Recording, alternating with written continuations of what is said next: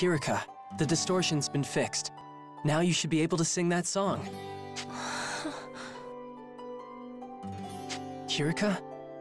Right, I should be able to sing it now, but I'm afraid. That song was so important to me. What if I didn't forget it because of a distortion? What if it was my own fault? Kirika, it's true that you might not be able to sing it right now. I mean, there's no way you can sing if you don't think you can. What?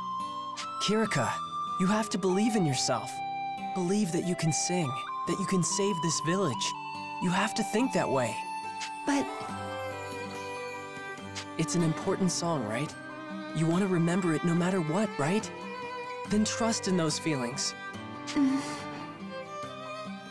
Kirika, I believe in you, even if you don't.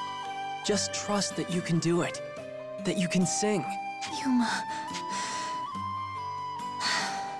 Okay, I'll try. Yuma, please hold my hand. Sure, I'd be glad to. I want to sing for the village and for the land. I want to sing for Yuma, for believing in me.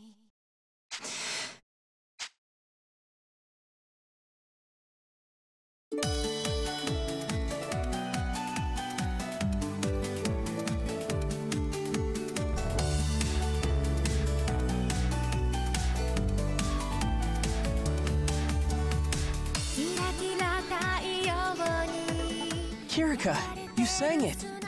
Look! Buds are sprouting up from the earth! I can't believe it. The land was so barren before. Now we'll be able to harvest. We don't have to leave the village! Thank you so much, Master Yuma. Our village has been saved. Don't thank me. Thank Kirika.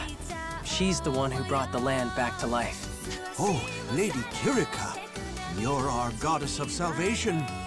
Although, where have I heard this song before? Kirika, are you? Thanks to you, life has been breathed into the earth again. How can I ever repay you? All I did was impart a small amount of life into the land. Please continue to care for it, as you have been. Thank you so much, Lady Kirika.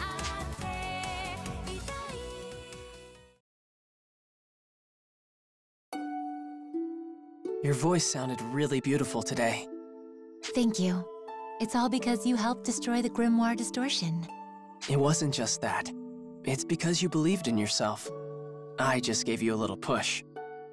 But without your help, I never would have been able to sing, so I want to express my gratitude for that. I am so thankful for you, Yuma. Kirika, I'm so happy for her.